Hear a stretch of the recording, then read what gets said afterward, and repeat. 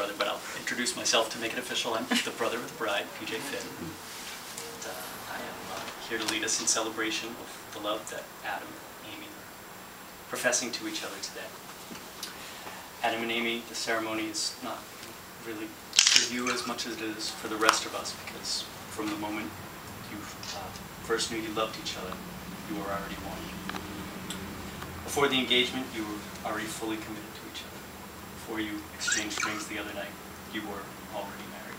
So the ceremony is really not for you, it's for us. It's a chance for us to recognize you for your incredible life together, to honor the way you're living, to stand in awe of the depth of your commitment, to celebrate what's truly amazing. And though by all valid measures you're married, the ceremony is a chance for you guys to share with us the gift that is your relationship. So, some vows for you guys. Some vows for you. They're very simple. Look at your life together as you've already lived it.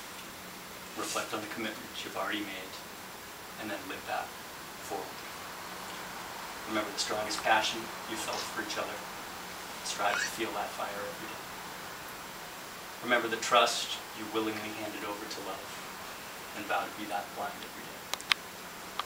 Remember the moment your partner earned your greatest respect, and honor them with that same respect every day. Remember the strength it took to show your deepest compassion for your partner, and be that strong every day. Remember the refuge you sought in their arms, and keep your arms wide open to them every day.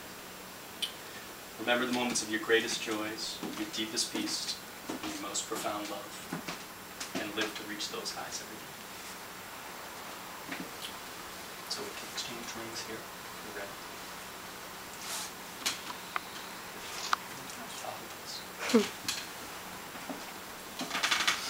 So Adam, take Amy's hand. And as you place the ring on her finger, look into her eyes. Look into her heart, and with that look, let her know that your love is forever.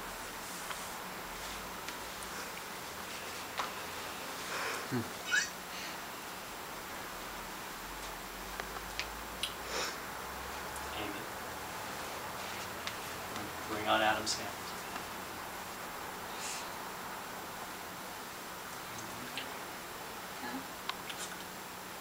As the ring goes on Adam's finger, look into his eyes.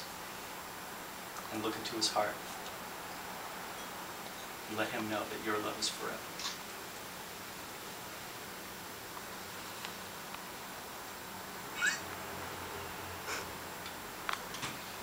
By the power vested in all of us collectively, the power that comes from the love you've given us, and the love that we return to you tenfold, we, your loving family, pronounce you husband and wife.